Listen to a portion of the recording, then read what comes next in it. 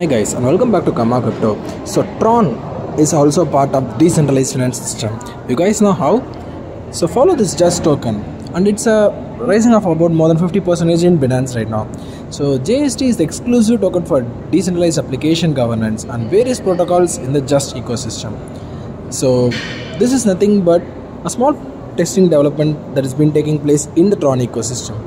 So in this they have USDJ coin, which is nothing but a stable coin that is just, and Just Lend is also there, which is nothing but the official lending platform for the Tron blockchain. So here you can do automatic order machining, generous returns are also available, as well as it is fast and efficient.